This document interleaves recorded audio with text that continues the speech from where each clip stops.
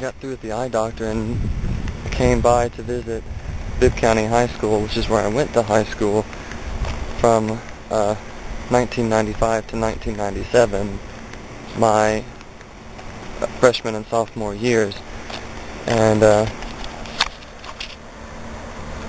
learning that it's when you go back and you revisit a place where you spent so many years when you were young, it's always bittersweet, because some things still look the same, some things smell the same, but sometimes the faces seem smaller, and you're not the same. You have changed, and the same people no longer occupy those spaces. So it's a lonely feeling. I just met the superintendent and the vice principal and told them that I was an alumnus, that I would have graduated in '99, but I came to Bibb County High School. I mean, I grew up here and came to this high school my freshman and sophomore years, and they're like, oh, go ahead and just wander around the building. This is one of the new buildings, which is only a year or so old, I think.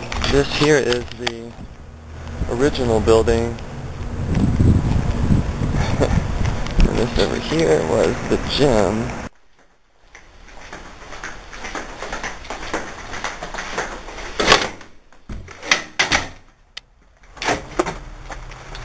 It's strange to come back here, especially when no one's here. This building's part of the old high school. It looks like it's not being used at all. Old blinds hanging in the windows. This is so bizarre.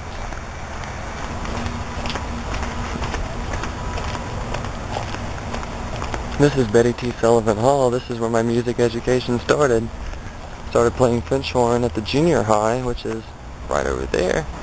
Started playing French horn in 1993. It was like 4 years of my music education was in this building. This is the football field.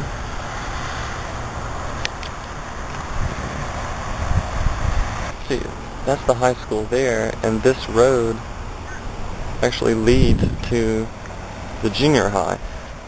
Now, I attended the junior high from 1993 to 95, and that is the gym there, but only girls were allowed to have PE in there. The boys had to walk to the high school. That's the gym back there.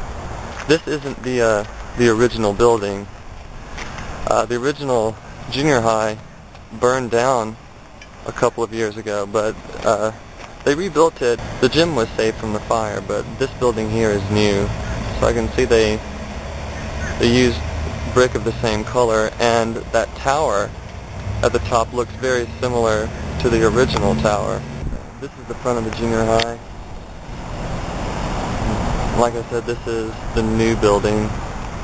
Well, obviously it's the Board of Education building now, but it was the junior high. See, this is really exciting. The door to the gym is actually open. This is where my grandmother used to work. That was her office right back there.